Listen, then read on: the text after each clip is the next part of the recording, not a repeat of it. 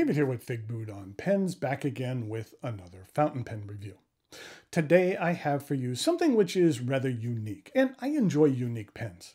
I like things that are unlike anything else in my collection, and the pen I have for you today utilizes a material that I really wasn't aware of that can be used in this manner. It's also from a brand I've yet to review. That brand would be Grifos, and the pen I have for you today is their Nero Muse Salmon model. What I'm going to do is go over the parts and features of the Grifos Nero Muse, talk about what I care for and what I don't care for about it. I'll show some measurements, size comparisons, and provide a writing sample. Thanks go out to the good folks at the US distributor for Grifos for providing this pen on loan for review. Grifos is an Italian brand that has been making pens for more than 25 years. They're based in the Aosta Valley region of northern Italy. It's near the French and Swiss borders, and only about a 45-minute drive to the famed Mont Blanc, and about an hour away from the Matterhorn. It looks like a really beautiful part of the country. This company specializes in working with gold and silver and other unique materials to create their writing instruments. They do a lot of guilloche work on their pens as well. Speaking of pens, it arrives in this box. It has the Grifos company logo on it, which has two griffins surrounding a nib. Now, the story behind this logo and the company name is interesting. Many of Grifos' designs are inspired by art and history and nature and science. Grifos is the medieval Latin word for griffins. When he was young, the owner of Grifos, Maurizio Stura, was part of a student group who visited a church which had been built over a Roman temple in 1003 AD. There was some archaeological work being done to unearth the original temple. While there, the group saw some recently unearthed mosaics which hadn't been seen since the Middle Ages. And what were on those mosaics? Two griffin. The image stuck with him and was the inspiration behind the nib and the logo. I like logos with interesting stories like that behind them. And then inside the box, we have a pen. This is the Grifos Salmon fountain pen. It is called that because it utilizes salmon leather here on the cap. The company makes a number of pens with exotic leathers like alligator and shark and stingray and ostrich. This pen is available in a number of different colors. There is like a red and a gold and a white and a gray and a black, and then a few different shades of blue. And then the one I have here with me today is one of the darker blue models. This is an interesting combination of materials. There is the salmon leather on the cap, and the rest of the pen is sterling silver. Let's start by taking a look at the distinguishing feature of this pen, which is the salmon leather. It's a very interesting material. The scales are removed and the underlying skin is then carefully treated in order to make this unique leather. What you're seeing here is not the scales, but where the scales used to be, I believe. The silver you see is not part of the natural material. It's been added as an interesting accent and really gives the material a bit more depth. It is very soft. The company states this leather has been sustainably sourced from farm-raised fish and is the byproduct of food production. The company also states that this material is very durable, but I'd like to see how it wears over time. With all of the little edges and ridges here, I'm uncertain how years of heavy use would affect this pen. Like any leather, though, there is the potential it could become stained, so you would need to be very careful when inking. I'm thinking that if you get ink on this here, that just might become a permanent addition to your pen. Let's take a look at the top of the cap. It is rounded and then transitions into the clip. I think the design of the clip looks nice here in relation to the overall look of the pen, but I do find it to be a bit difficult to use. I'm not quite sure what it is. It doesn't feel overly stiff. I think it's more of the underlying leather. It almost wants to grip material rather than let it slide through the clip, which brings me back to how this pen will wear over time.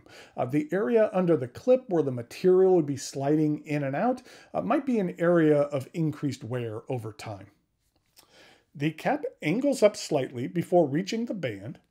On one side of the band, it is engraved with the name of the pen, the Nero Muse, as well as Italy, where this pen is manufactured. On the back, it has the image of a griffin. The band has an angled transition, which reduces the step down to the barrel, which is straight for a bit before tapering down to a slightly bulbous end. The barrel has a nice repeating guilloche pattern. All of this exterior metal on the pen is sterling silver. With silver, you will find that it will tarnish.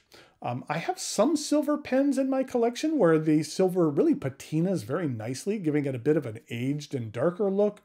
I found the silver on this pen to tarnish in kind of more of the blotchy way that you'll want to polish out in order to maintain the looks of the pen. The cap twists off with 1.5 rotations, and underneath we have a number 6 stainless steel Bach nib engraved with the company logo. It's available in extra fine, fine, medium, as well as broad. And here's a look at the plastic feed. The section is straight. It begins with a raised ring and continues until a stair-step transition into the remainder of the barrel. I do like that they have the guilloche pattern on the section. It really prevents this metal section from being slick and provides an interesting tactile feeling while gripping the pen. While this barrel is sterling silver, I don't find it to be overly heavy. It's lighter than I thought it would be. This cap does post, and it does snap to post, which is a good thing. With the metal cap and the metal barrel, you wouldn't want that metal-on-metal contact, which would significantly damage the barrel over time. I do find the edge of the band to be a little bit on the sharp side, so it is a little uncomfortable when rubbing up against the inside of my hand. And I also find that posting this metal cap backweights the pen a bit and throws off the balance. It's not too bad, but just enough that I prefer this pen unposted when I'm using it. Plus the guilloche kind of feels neat against your hand. The Grifos Nero Muse Salmon is available from the Grifos website. I'll put a link to it in the notes below. This pen retails for $275, and I don't feel that that's too bad for what you receive with this pen. You have an interesting and unique material in this salmon leather, and you have some very nice silver work on the rest of the pen as well. While this wouldn't be my first choice of a pen in this price range, if you are looking to fill out your collection with something out of the ordinary, this would be something to take a closer look at. Okay, now it is time for some measurements, size comparisons, and a writing sample.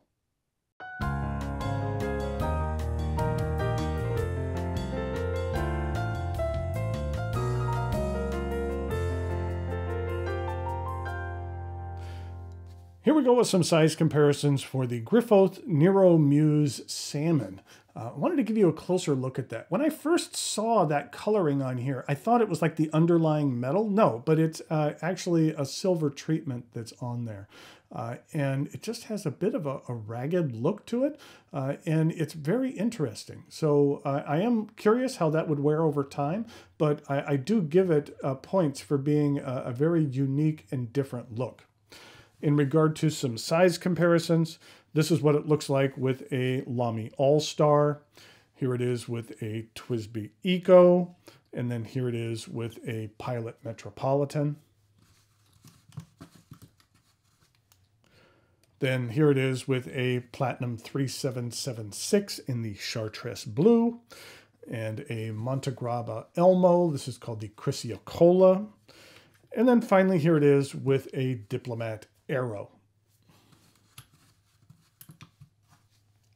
In regard to some uncapped comparisons, here it is with the Platinum 3776, the Lamy All-Star, as well as the Montegrappa Elmo.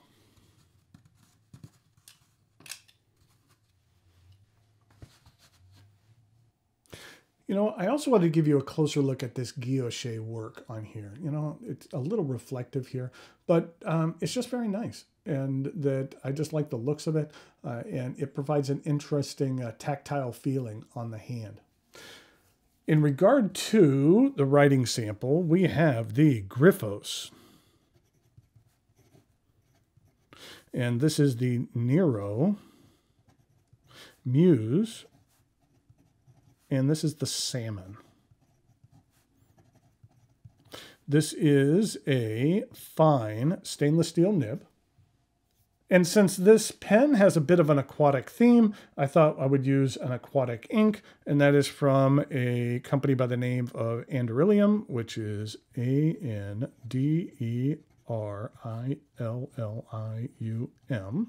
And the ink is Flapjack, Octopus, Orange. This is what the ink looks like. It's a really solid orange. This is what it looks like in regard to a couple of my other favorite oranges, which are Ackerman's Orange Bovin, as well as the Leonardo Arancio Tarocco. This is what the bottle looks like. You know, I've had these inks for a while. I really need to get around to doing a review of them because they are nice inks. And so you might be seeing something on a number of these inks in the fairly near future. And here we go with the rest of the writing sample.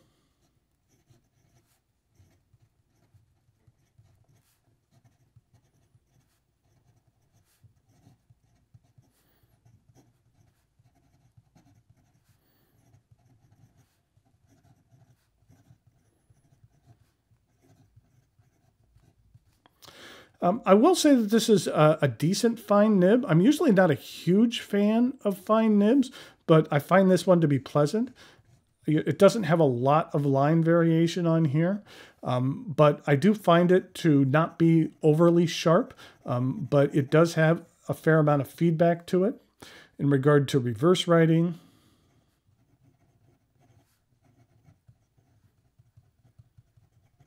It's not overly sharp, but it does lay down an extra fine line in regard to some fast writing.